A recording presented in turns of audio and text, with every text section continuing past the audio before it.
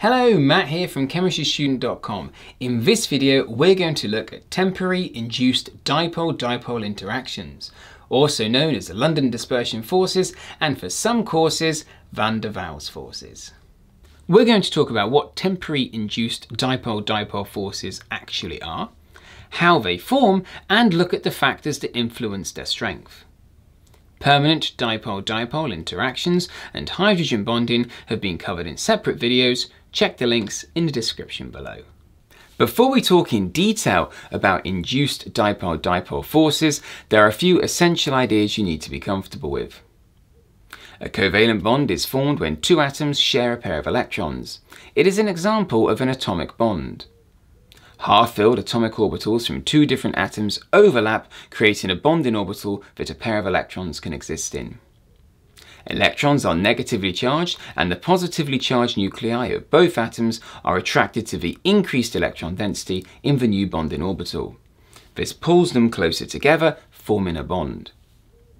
Molecules are groups of atoms covalently bonded together in units that make up molecular substances. Intermolecular forces are forces of attraction that arise between molecules within a molecular substance. It is intermolecular forces that get broken or overcome when a molecular substance melts or boils. The stronger the intermolecular forces holding the molecules together, the higher the substance melting or boiling point. Recap done? Let's go! Temporary induced dipole-dipole interactions are the weakest type of intermolecular force and exist between all molecules. They are also referred to as London Dispersion Forces and van der Waals forces. Without trying to add to confusion for you, van der Waals forces is a more general term that is sometimes also used to refer to permanent dipole-dipole interactions. Make sure you check your course and exam board for the name they prefer you to use and stick to it. For this video, they will be referred to as temporary induced dipole-dipole interactions, as I think that name can help students remember and understand what's actually going on. Electrons are constantly moving very fast. Whether they're in an atomic orbital around an atom or in a bonding orbital between two atoms in a covalent bond, they are still constantly moving. The orbital shapes we draw show the area the electrons are likely to be in at any one time. They don't show where the electrons exactly are. Because of this constant movement at any one moment in time, the electrons in a covalent bond between two atoms may not be equally distributed or shared between them. If the electrons are closer to one atom more than the other, a small dipole moment will form. In chemistry, a dipole moment, often just referred to as a dipole, means two opposite charges of equal size separated by a given distance, a bit like the north and south pole of a bar magnet. The atom with more electron density around it will have a small or partial negative charge, and the atom with less electron density around it will have a small or partial positive charge.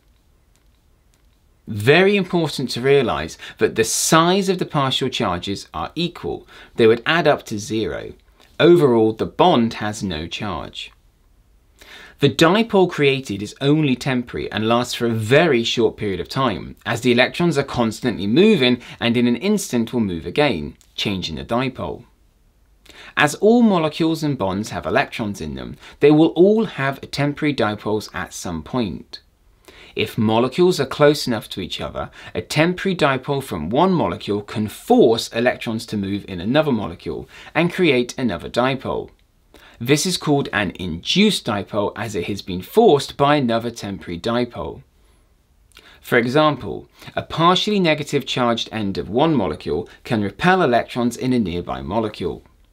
The electrons are forced to move, and this creates a new dipole, leaving the atom closest to the original partial negative charge with a partial positive charge, as electrons have moved away from it.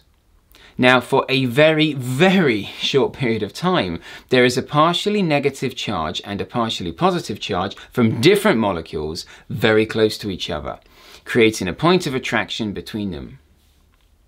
This attraction between molecules means for a very short period of time, the molecules are held together. As the electrons in both molecules are constantly moving, the dipoles will change and the attraction between the molecules will end. However, as new dipoles and forces of attraction between other molecules are constantly being made and broken, there are many present at any one time in a molecular substance, and their combined strength can add up to sometimes hold the substance together as a liquid or solid. The larger the dipoles, the stronger the temporary induced dipole-dipole interactions between them, giving molecular substances of larger molecules higher melting and boiling points. This is because larger molecules have more electrons in them. The size of the temporary dipole that can be created is larger, leading to stronger attraction between dipoles from different molecules and higher melting and boiling points. Small molecules only have small temporary dipoles as they contain less electrons, and this means they are only held together by weak temporary induced dipole-dipole interactions. Very little energy is required to overcome the attractions, and this gives molecular substances made up of small molecules with lower melting and boiling points. This can be seen with the halogens. Fluorine is the smallest halogen, meaning F2, a molecule of fluorine, is the smallest halogen molecule. Iodine is the largest halogen, meaning I2 is the largest halogen molecule. The boiling point of fluorine is minus 188 degrees Celsius, and the boiling point of iodine is 184 degrees Celsius. Chlorine and bromine are in the middle. But the boiling points increase with the size of the halogen molecule. As fluorine is much smaller than iodine, the temporary dipoles it can form are much smaller, giving weaker temporary induced dipole-dipole interactions between molecules that are easier to break. The iodine molecules are much larger, and this means the temporary induced dipole-dipole interactions between them are much stronger, require more energy to overcome, and this gives iodine a much higher boiling point. For very large molecules, like polymers and plastics, the massive area of contact between molecules means huge numbers of temporary induced dipole-dipole interactions can form at any one time, giving them high melting and boiling points. As amazing as it may sound, a plastic pen is actually held together by forces that are constantly being formed and broken. The forces keeping the plastic together are only temporary, they just get reformed so quickly between different molecules that the plastic stays together. So, to summarise, electrons are constantly moving, and this means temporary dipoles can be formed across covalent bonds and molecules. Charged regions in a molecule can repel or attract electrons in another molecule, causing the other molecule to also have a dipole. We say a dipole has been induced. The oppositely charged regions of different molecules will be attracted to each other, only for a very short period of time, as the dipoles are only temporary. These forces of attraction are called temporary induced dipole-dipole interactions, London Dispersion Forces, or a type of van der Waals force. They are the weakest type of intermolecular force and exist between all molecules in all molecular substances.